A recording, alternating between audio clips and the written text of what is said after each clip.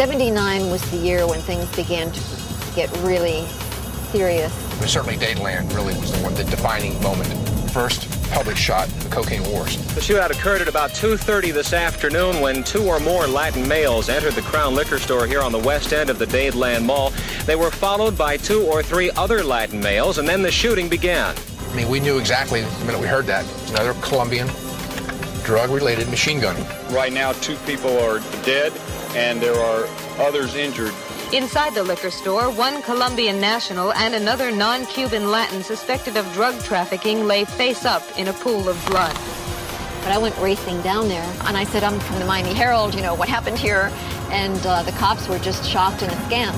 I have never seen in my life an extensive amount of,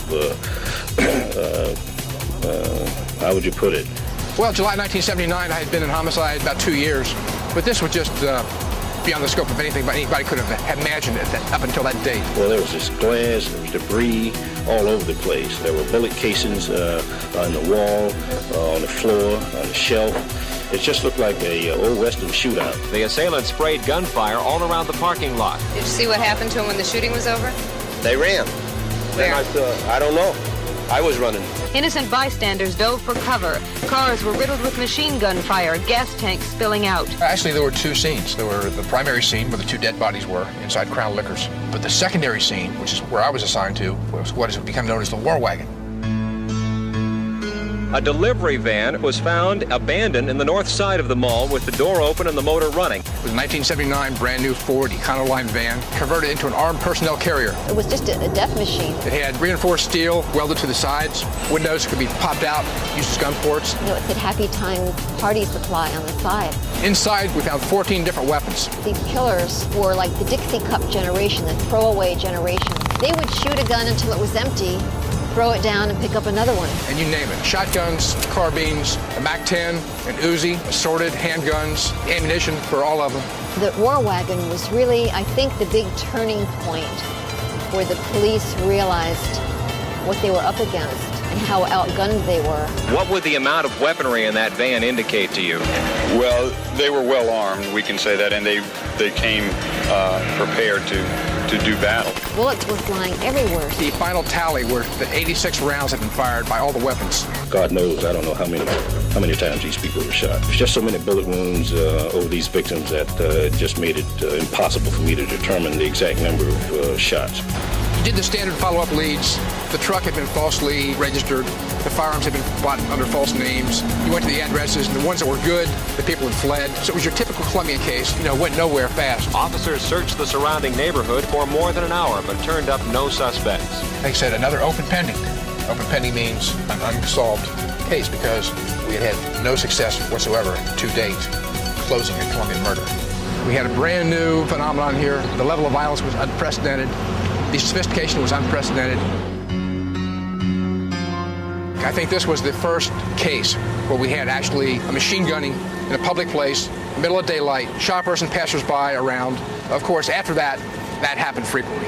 It was the beginning of a war, the cocaine wars down here. Local homicide detectives say Miami's in the middle of a narcotics war between Colombian and Cuban drug dealers. Miami was changing. The Colombians were pushing the Cubans out. There was a mad scramble for market share. And one of the reasons for the violence was because of the competing factions. And the violence is what turned Miami into the Cocaine Cowboys. As they called them, the Cocaine Cowboys. They called them the Cocaine Cowboys. This Cocaine Cowboy thing, it was sold people from Medellin. Estimates are that as many as 100,000 illegal Colombian aliens are living and working the drug trade in South Florida. They would go after their target. They'd kill the wife, they'd kill the maid. If there's a dog there, I'll kill the dog. If there's a bird there, I'll kill the bird. If there's a goldfish there, I'll kill the goldfish. If a Girl Scout rang the bell to sell cookies, they'd kill the Girl Scout too. Poor people that were standing there and kids, anybody would just get chopped up. They just would kill everybody in sight. Jesus Hernandez, a submachine barrage tore him apart in his car on a busy southwest street at noon.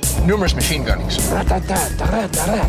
And then I heard the ba-boom, ba-boom, pop, pop, pop, pop. and the apartment was sprayed by machine gun fire, a trademark, according to police, of the Cocaine Cowboys. On the highways, the Turnpike, US 1, in some cases residential streets. The red Mustang was heading north on Southwest 107th Avenue. A green sedan pulled alongside the driver, opening fire. The tools of death, automatic weapons, and shotguns. That's the kind of stuff you see on television.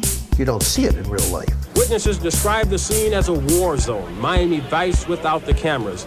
But this was real life, and it was really going on. You have 5 people killed here, you have 3 people killed here. A quiet residential area in Kendall tonight became the scene of a grisly mass murder. 6 bodies were found in a posh townhouse. Miami police say this is the worst multiple homicide in the city's history. Police believe the massacre was drug-related. We're talking about mass murders that in this day and age would get breaking news coverage from all the cable TV stations.